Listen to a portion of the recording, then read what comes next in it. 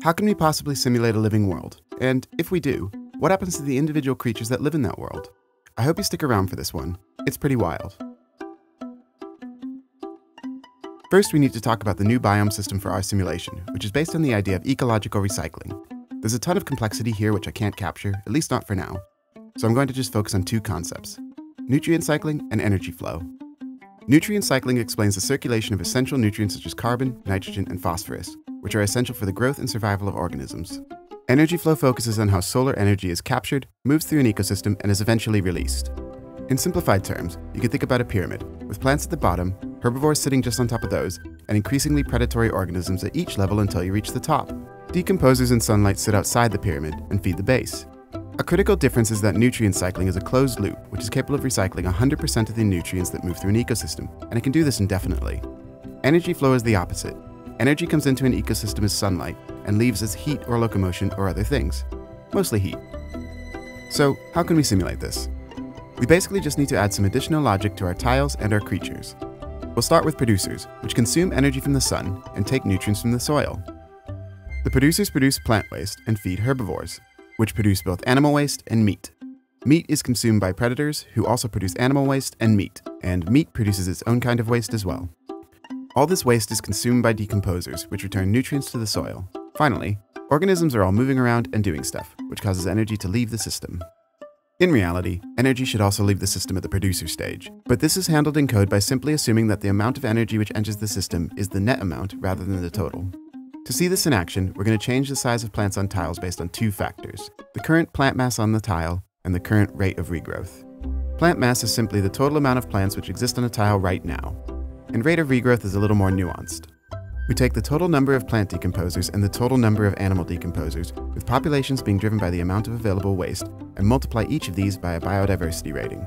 For animals, biodiversity is calculated based on the number of unique species that are depositing waste. For plants, it's basically just a function of how well the ratio of plant decomposers reflects the ratio of plant types in a given ecosystem. Which brings us to another topic. To make this system work, I had to completely rework the diet system. The changes are pretty extensive, so I'm going to save the detail for another video, or else we're going to miss the entire simulation. For now, there are 9 types of plant food. Different biomes have different ratios. These, along with meat, give creatures 10 sliders which range from 0 to 1, and they all start at 0.1, i.e. a perfect omnivore. They can move up or down in increments of 0.1, but they must always add up to a total value of 1. The higher the value, the more efficient the creature is with that food type. Now, let's get into the good stuff. Epoch 1 is dominated by a basic pig build. These are fairly large, slow omnivores, which of course means they include meat in their diet. And as you can see, some of them have even started hunting. The pig builds spread out over the southern half of our environment with a little bit of variation. Note that the only point where they could cross into the northern hemisphere is here, so they spend quite a bit of time exclusively in the south. As you can see, the areas where they frequent have significantly healthier vegetation, which is driven by the faster regrowth their waste enables.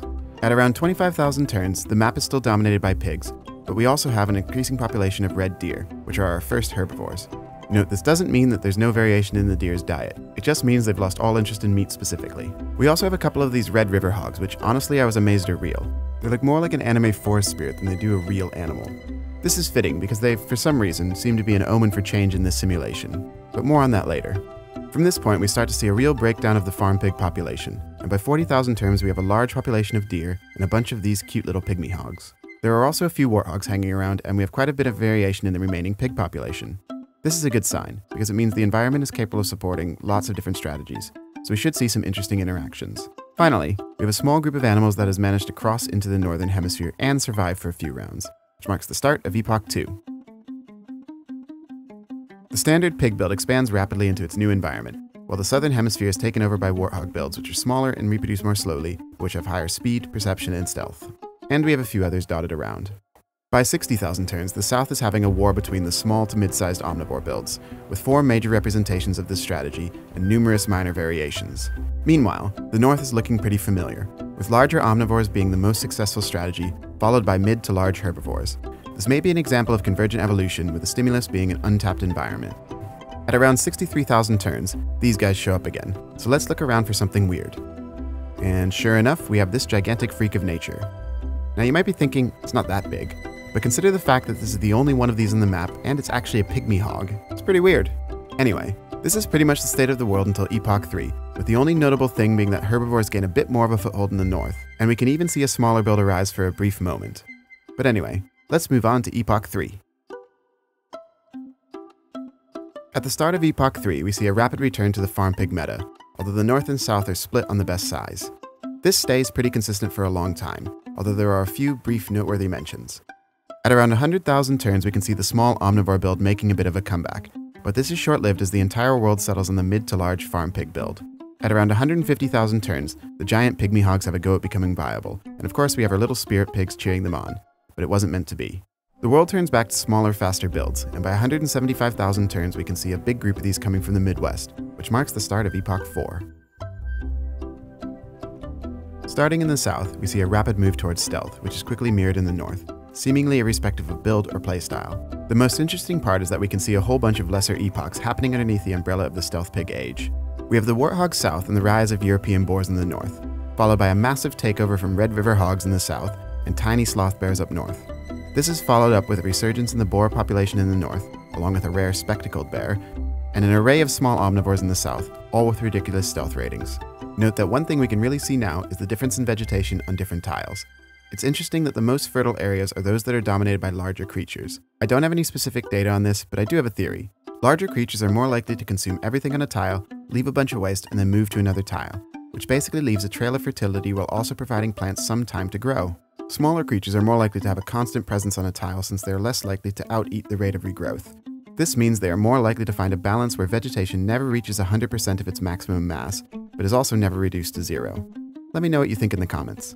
Anyway, these mini epochs continue until around turn 280,000, when we enter Epoch 5.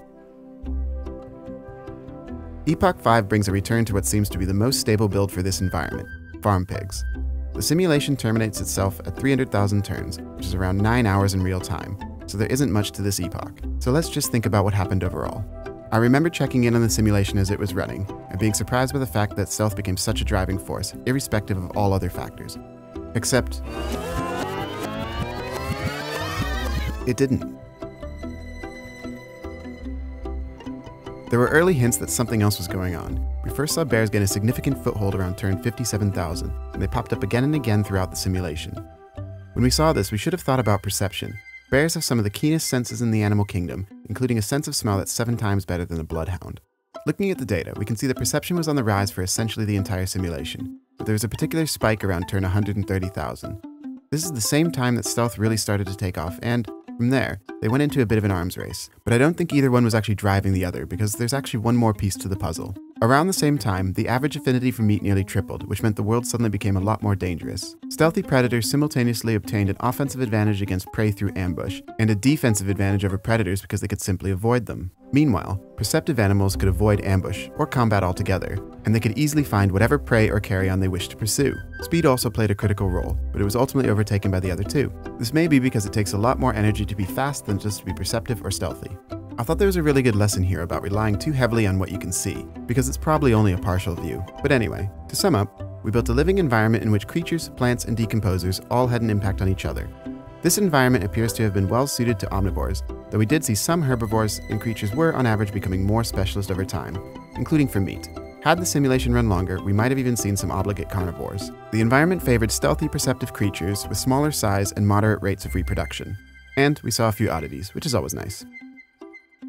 If you like my content, please hit subscribe. It really helps the channel, and to be honest, I just really want a YouTube play button. If you want to support me more directly, feel free to join my Patreon or YouTube membership, where you can get some cool perks.